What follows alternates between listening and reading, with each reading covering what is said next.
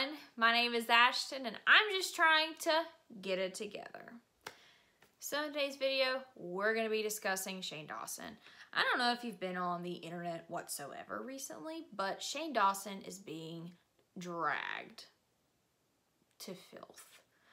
And I've got to say that I think that he deserves it.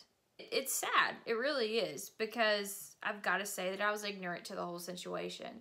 I did not know about the things that were in videos. I had no idea of the things that were coming out, but we'll get into that in just a second. So anyway, recently there have been a lot of accusations against Shane Dawson for being a PR word. Hopefully you can fill in the blanks. So the issues surrounding Shane Dawson, with him putting blackface on his channel, and racism, and him being inappropriate with children. And there is a very distinct tone of using jokes for shock value. And it's unfortunate that I didn't know about this until now. Like, I had known about the whole cat cancel thing before, but he had apologized it away, and I was like, oh, okay, he's sorry. He said it was a shock value joke and it's okay. He didn't mean anything by it. I was ignorant to the whole thing. I will say it. I didn't know. It was ignorant. I didn't do my research into who he was. I was ignorant to it, okay? I didn't do my research. I'll just go ahead and throw that out there right now. So what ended up happening was a lot of people have been digging into the drama of last year with Dramageddon 2 with the Bi Sister video that canceled James Charles. A lot of people think that Shane Dawson and Jeffree Star orchestrated the drama and pushed Tati Westbrook into making the Bi Sister video that canceled James Charles and caused him to lose 3 million subscribers. And so with that, people started to dig into that because Tati Westbrook didn't post a video for a month, 6 weeks, and she still hasn't posted a video. She's uploaded some cryptic tweets with some videos, like some lyric videos and such. And so people are starting to look into Shane Dawson and Jeffree Star. And so people are digging deep. He posted this very long Notes app apology, and it wasn't even an apology, and he basically left the beauty community. And if you would like a video of me analyzing this, let me know, because I have a lot of thoughts. But if not, there are a lot of videos that analyze it. You start to see some people come forward, and they start to tell some things about Shane Dawson and mainly Jeffree Star that are alarming. People like Cameron Lester. Cameron Lester is a boy in beauty who I've seen through Rich Lux and Jeffree Star, who's very talented. He comes on a live stream and tells basically how Jeffree Star used him as a token black guy, someone who is used to be basically a shield as, oh, I have a black friend, so I'm not a racist.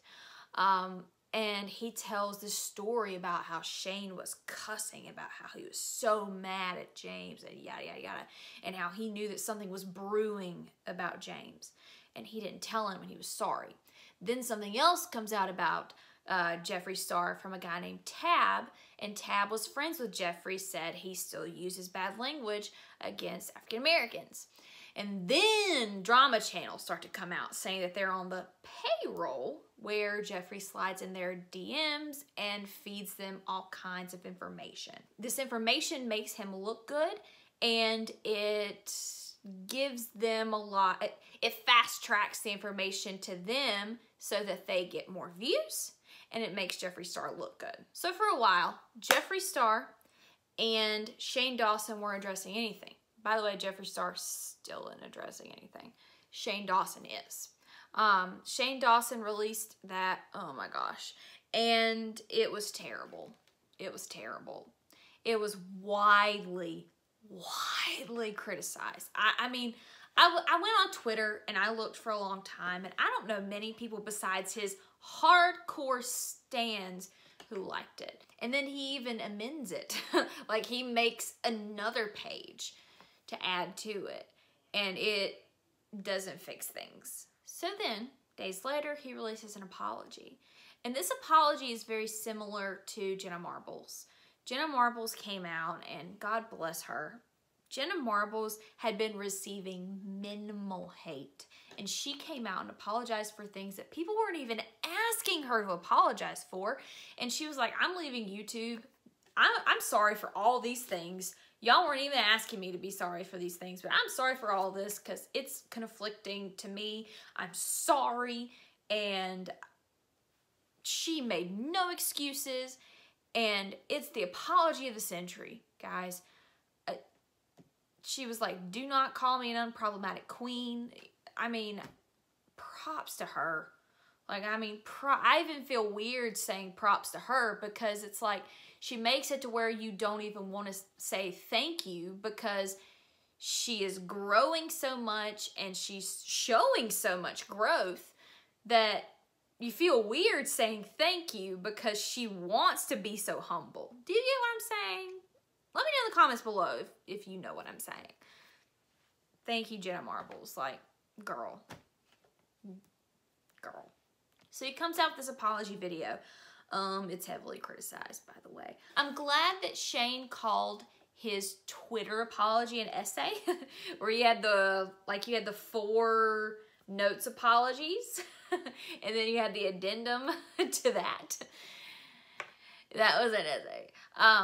But he talks about that. He talks about using blackface.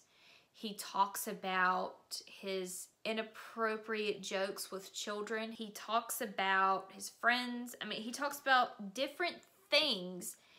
And I still don't feel like he touched on all of the things that he should have. What's interesting is he said that Jenna Marbles inspired him. And I'm kind of lost on that. It's like, why did Jenna Marbles inspire you? Why didn't all of your fans who were asking you to speak out after your terrible apology saying that you were leaving the beauty YouTube community, why didn't that inspire you? Because I'm sorry, Shane, I spent all of this money. I do not have a lot of money, okay? And I spent this money on a palette. Why didn't your fans inspire you to apologize? Why did Jenna Marbles inspire you to apologize? I say this with a smile, but I don't understand that. Like, I understand that you wanted to use her format because it was accepted so widely, because not only did she apologize because she did something wrong and she has actually grown from it and you should have done the same thing, but obviously you want to use the same thing, guy.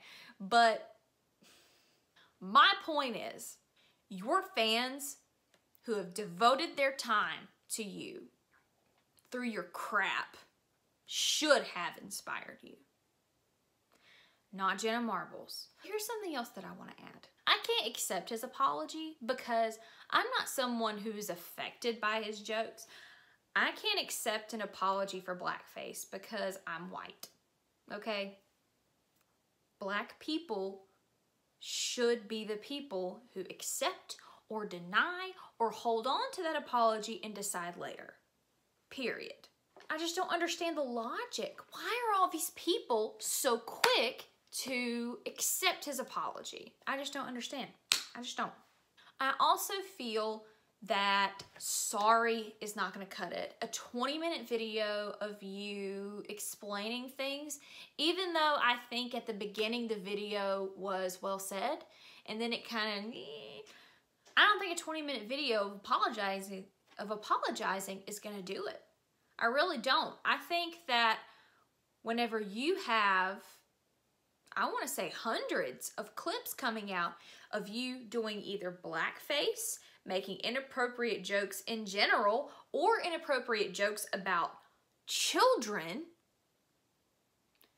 whenever those are coming out, sorry's not going to cut it, sweetheart. You need to make some sort of change. You need to make it to where people can trust you and not fake trust you. You need to make it to where people know that you've changed. Take some time and make some real changes. I'm disappointed. Like, I thought that he was someone who was just anxiety-ridden, wanting to change the world. And here I was sitting here, yes, Shane, you do it. I want to buy your palette. And I'm just disappointed. You need to make real change. Not this fake crap. You need to make people believe it. And not just make people believe it, you need to show it. And that's all I have to say about this situation. Hope you guys enjoyed this video. I didn't really enjoy baking it, I'm gonna be honest. This was not fun. This week has not been fun. I'm sorry. These are people that I've watched for years. I buy their makeup, I wear their makeup, and it sucks. It really does. And if you're like, oh, you're just ridiculous, you're being a dramatic girl. Sure, yeah, okay, I am. Fine, I'll own that all day long. But yeah, it sucks. It does. I hope you understand where my heart is, and yeah, see y'all next time.